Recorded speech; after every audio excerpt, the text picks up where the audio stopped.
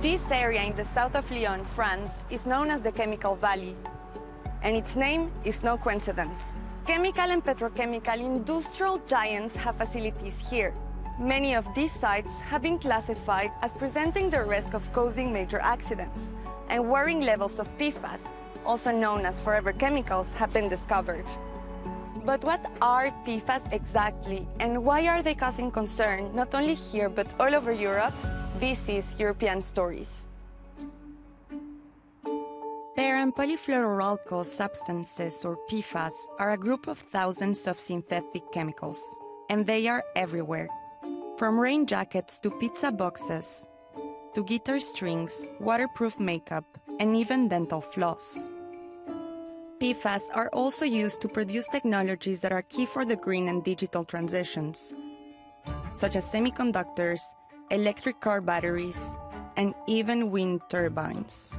They are highly resistant and very good at repelling water, grease, and oil. But what makes them so useful also makes them potentially harmful. They are called forever chemicals because they don't naturally break down in the environment. Today, they can be found in water, soil, animal feed, and even in our blood. Research conducted across 9 European countries found PFAS in the blood of teenagers in every single country studied. Scientific studies have linked PFAS to cancer, cardiovascular and thyroid diseases, infertility, and immune system disorders. Most technologies for PFAS treatment used today only serve to remove them from water, and they are expensive. Currently, only a few PFAS are banned in the European Union, but this could change.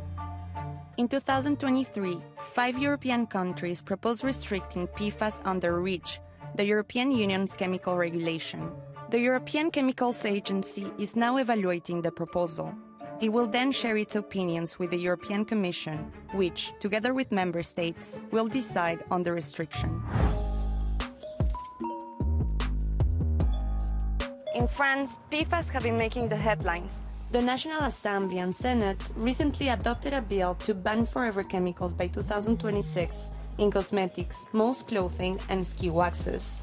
And here in Lyon, the Greater City Council is taking 2 giants of the Chemical Valley to court: the Japanese air conditioning manufacturer Können and the French firm Arkema, a world leader in specialty materials such as adhesives and fluorochemicals.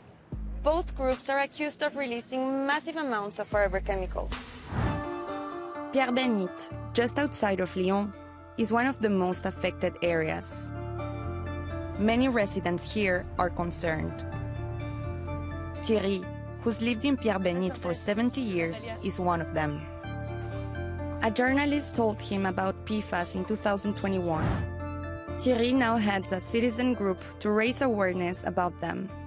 J'ai dit, bah oui, s'il y a un danger pour la population, il faut qu'on le sache, et c'est là que ça a démarré. Thierry takes us to a vegetable garden, a plot of land that the chemical manufacturer Arkema gave to its workers. Ça partait d'un bon sentiment, et on s'aperçoit aujourd'hui que c'était un cadeau un peu empoisonné. At the entrance, there is no visible indication of the controversy surrounding what is produced in this garden. Thierry shows us around. Là, c'est l'école primaire, l'école maternelle au pied, et on a le secteur le plus dangereux de l'entreprise, qui est à 150 mètres. We are joined by Fabien, also a resident of the Chemical Valley. In his commune, Saint-Symphorien-d'Ozon, high levels of PFAS were found in drinking water. In the Rhône Valley, the local health authority estimates that around 150,000 people's tap water is polluted with PFAS. The state ordered Arkema to stop using PFAS by end 2024, but this doesn't solve the issue of those already in the environment. Les gens, ils continuent à manger ce qui est produit dans ce potager? La plupart des gens qui sont dans les potagers, c'est des gens qui sont à la retraite, mangent leurs légumes depuis tellement longtemps qu'ils ne vont pas cesser pour autant. I asked Thierry and Fabien if they still eat vegetables from the area. Alors moi j'ai un potager, c'est vrai qu'on s'est posé beaucoup de questions avec ma compagne, notamment parce qu'on a une fille qui a seulement 5 ans. On sait que les PFAS sont d'autant plus dangereux pour les jeunes enfants. J'ai quand même un doute à les consommer. As for Thierry, he no longer eats local. J'avais quelques fraisiers pour mes petits-enfants dans un grand bac dans mon jardinet. Et j'ai enlevé les fraisiers, j'ai mis des tulipes. Parce que je ne veux plus que mes petits-enfants mangent les fraisiers qui ont poussé à Pierre-Bénite. Thierry might be right. Local authorities and even Arkema have advised people not to eat what is produced in this garden. Locals are also recommended not to eat eggs here. Back at Thierry's, I asked him if he thought European institutions could help. Here's what he told me.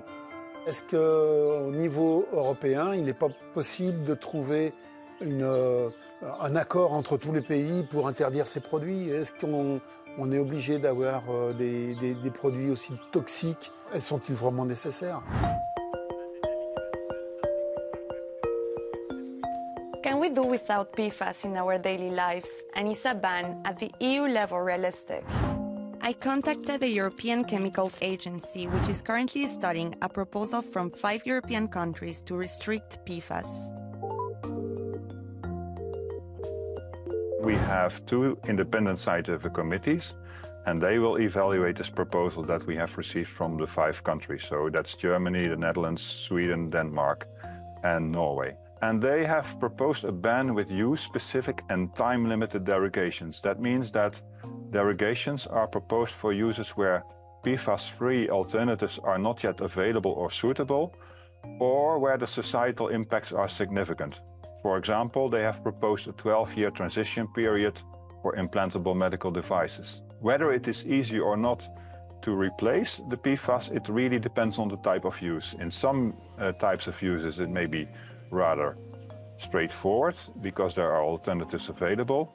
But in other uses, it might be quite complex and maybe the alternatives are not yet available. But again, that's all in the proposal and that's being evaluated by the scientific committee. So at this point in time, I cannot really give you a final answer on what the opinions will be and what exactly the periods will be. But this is what has been considered in the proposal. So it's not yet clear whether there will be a restriction and what the conditions would be. The European Commission and the member states will have the final say. But if this happens, it could be a milestone in European chemicals regulation, as it would cover the whole family of PFAS substances. This would prevent industries from replacing PFAS with other PFAS.